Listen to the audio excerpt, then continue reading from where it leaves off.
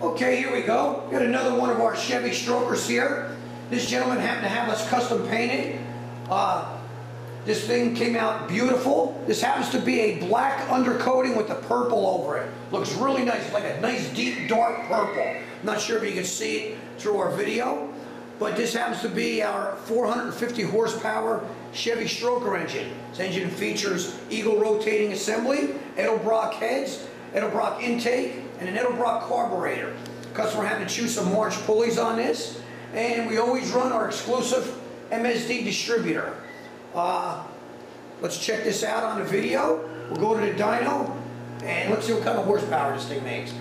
This is a 450 horsepower 383 Chevy stroker.